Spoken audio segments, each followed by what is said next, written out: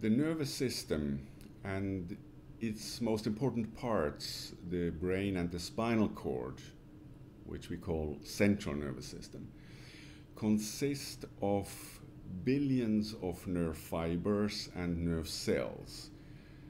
Each nerve cell produces nerve fibers and contacts other nerve cells to build up neuronal circuits in which the neuronal functions run. During development, these nerve fibers grow over long distances, for instance, from the brain to the lower part of the spinal cord. This growth should be reenacted after a spinal cord injury, and we would call this regeneration. The spinal cord runs from the brainstem down our vertebral column in the back of our body. All kinds of sensory informations from the skin, from the joints, the muscles, the intestines reach the spinal cord and through the spinal cord, the brain. In turn, the brain generates motor commands which run down the spinal cord to the spinal motor neurons, and from there to the muscles where they generate the movements. These millions of nerve fibers in the spinal cord are interrupted and degenerate in case of spinal cord injuries. Injuries in the cervical spinal cord produce tetraplegia. Injuries in the lower part of the spinal cord, paraplegia, which is only affecting the legs. To recover the lost functions after a spinal cord injury, the following possibilities exist.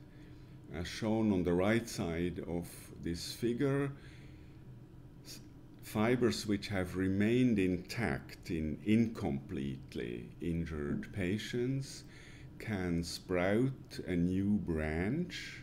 This would be the number 1 mechanism which is shown here.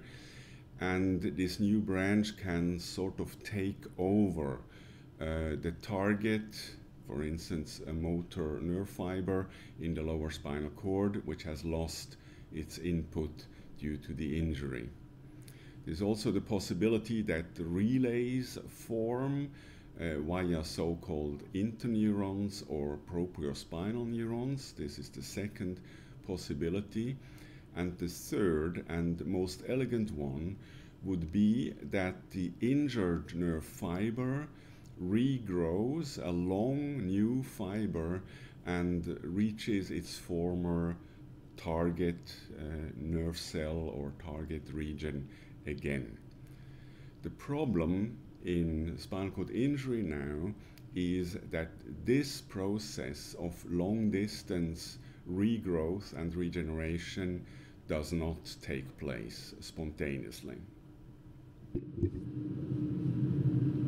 Interestingly, there is a fundamental difference with regard to the capacity of nerve cells to regenerate their lesioned nerve fibers between the brain and the spinal cord, which form the so-called central nervous system, and the nerves in the periphery of our body, the so-called peripheral nervous system. If a peripheral nerve is injured, it can regrow over long distances, even centimeter distances. And this is used in surgery, for instance. If a nerve in a finger or an arm is injured in an accident, let's say, it can regrow and function, motor as well as sensory functions can come back. This regrowth does not take place for nerve fibers in the spinal cord. And this is why a spinal cord injury leads to functional impairment, for instance paraplegia, which persists lifelong. One important difference between peripheral nerves and brain and spinal cord are the ensheathing cells which ensheath and isolate every single nerve fiber. The cell type in the peripheral nerves is called Schwann cell, and this cell is highly conducive to nerve fiber regeneration and supports regeneration. In the spinal cord and the brain, the ensheathing cell is a different cell type. It's called oligodendrocyte, and we have found a long time ago in my research laboratory that these oligodendrocytes and the sheath that they produce around the nerve fibers, the so-called myelin sheath, inhibit nerve fiber growth and regeneration. The different properties of peripheral nerves on the one hand and the central nervous system on the other hand with regard to nerve fiber regeneration can be nicely shown in tissue culture. Here, nerve cells are cultured on a plastic culture dish and with the appropriate culture media and growth promoting factors, they grow, regenerate and grow nerve fibers, so-called neurites, overnight. If these cells are plated on an extract of peripheral nerves, the fibers are even longer than on the plastic surface. If, however, and this is shown on the right side of the picture, if the nerve cells are cultured on an extract of spinal cord or brain, or on this myelin from spinal cord and brain, these are these sheaths of nerve fibers. Nerve fibers are very short and often no nerve fibers are produced at all. We used these types of cell culture assays to ask the question why there is this inhibition of nerve fiber growth in the central nervous system. And we found, after a long series of biochemical and cell biological studies, that proteins exist which are active inhibitors of nerve fiber growth. Among these proteins, one, which we called NOGO-A, is a particularly potent inhibitor of nerve fiber regeneration. NOGO-A is a large membrane protein with specific domains. It sits in the membrane of oligodendrocytes. This is shown on the graphical representation on the lower left, and it interacts with other membrane proteins which sit in the cell surface membrane of the growing nerve fibers. There are a number of so-called NOGO receptors. These are the interaction partners of NOGO in the neuronal membrane, and these NOGO receptors then generate intracellular signal cascades which in the end inactivate the movement machinery of the growing nerve fiber.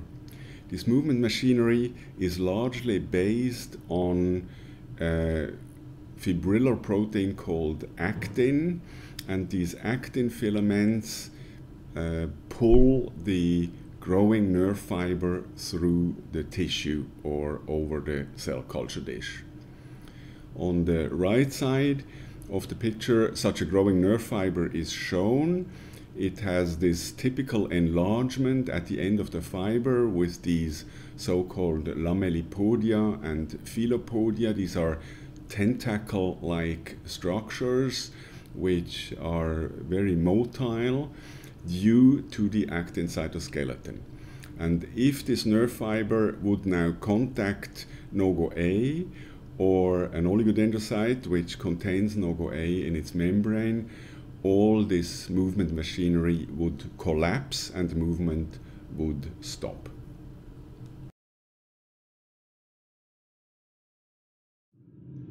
A key step in the investigation of the regeneration inhibitory actions of NOGO-A and the central nervous system tissue was the finding that this growth inhibitory activity of this protein NOGO-A can be abolished by so-called antibodies.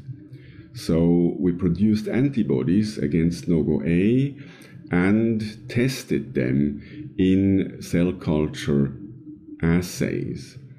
On the right side of the picture, a clump of nerve cells is shown on the top panel, which are unable to grow nerve fibers because they are in contact with spinal cord myelin containing NOGO-A.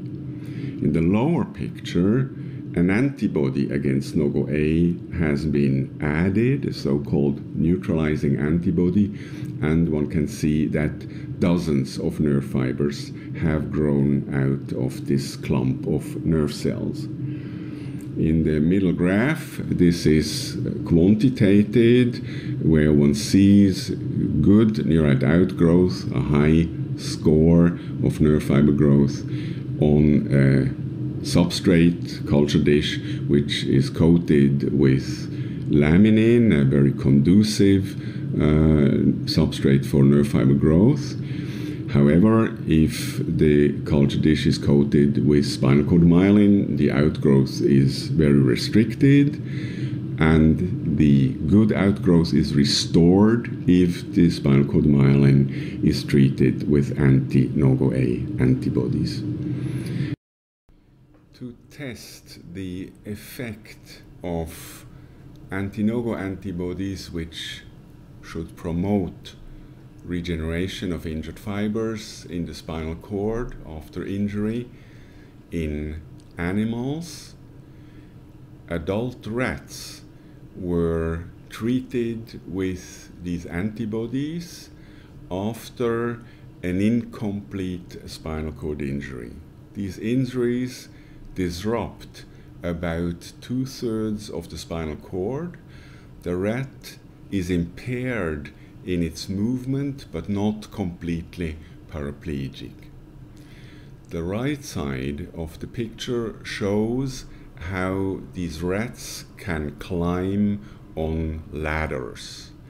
They do this very well and reach a maximum of 18 points in the intact condition before the spinal cord injury. 7 days after the spinal cord injury, they are unable to walk on this ladder. Their scores are very low. The open columns represent a group of animals which are treated with an inactive control antibody. Their movement capacity on the ladder does not recover. The black columns and the gray columns are two groups of animals which were treated with two different function-blocking anti-NOGO-A antibodies. They recover about half of their original dexterity in crossing the ladder, so a very good but incomplete level of recovery. We then analyzed the spinal cords of these animals anatomically. One can see the injury in the middle of this reconstruction in the lower part of the picture on the left side, and one sees how tracts come from the brain and end at the lesion site. If we count the fibers which grow around the lesion and down the spinal cord, the number of fibers in the control inactive antibody treated group of rats is very low. In contrast, the anti-NOGO antibody treated animals have long fibers which cover in this picture up to 0.5 centimeter distance in the spinal cord. This is true long distance regeneration, which is not seen in the control condition and depends on the neutralization of this growth inhibitory protein, NOGO-A.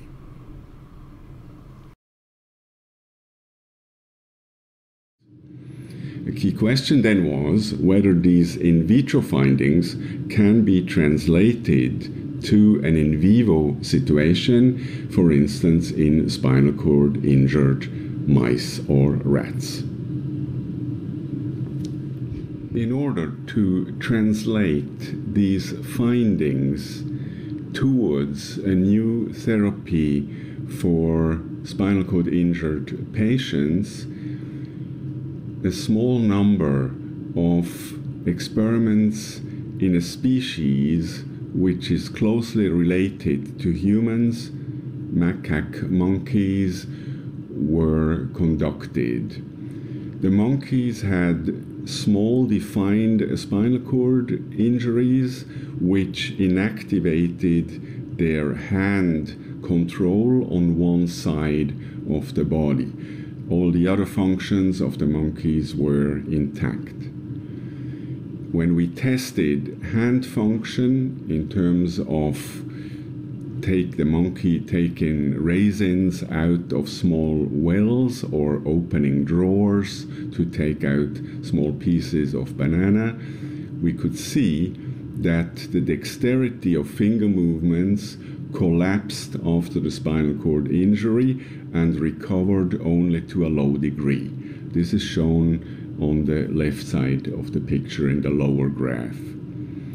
If the monkeys were treated with anti-NOGO-A antibodies, the same collapse after the spinal cord injury, this is time 0 in the graph on the right side, the same collapse of the finger movement was observed, but the recovery, which occurred over 2 to 4 weeks after the injury in the presence of the anti-NOGO antibody, was almost complete, such that these antibodies could use their hands and finger movements as if they would not have a spinal cord injury.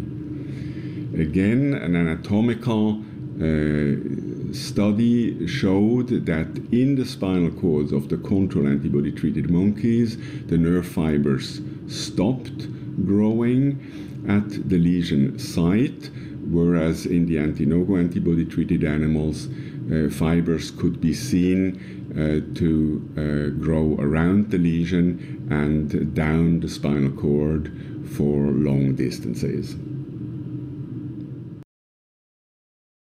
With these findings, the field was ready for translation towards therapy in medicine.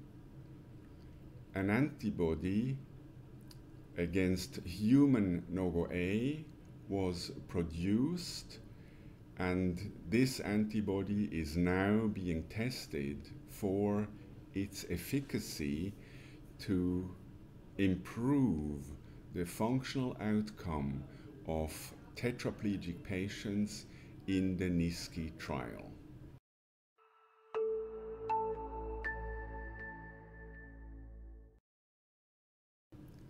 The development of novel therapies in medicine always follows several different steps, so-called phases of clinical trials. The first phase for anti-NOGO-A antibodies for spinal cord injury was the testing of the dosage of antibodies, the application of the antibodies to the spinal cord, and the exclusion of side effects. More than 50 paraplegic and tetraplegic patients were treated with anti-NOGO antibodies in a European clinical network several years ago to exclude side effects and find the appropriate dose. On the basis of this knowledge, the so-called phase II of the clinical trial will now investigate the efficacy of the antibody treatment to improve the outcome of tetraplegic patients after severe spinal cord injuries. This is the NISCI trial. Only tetraplegic patients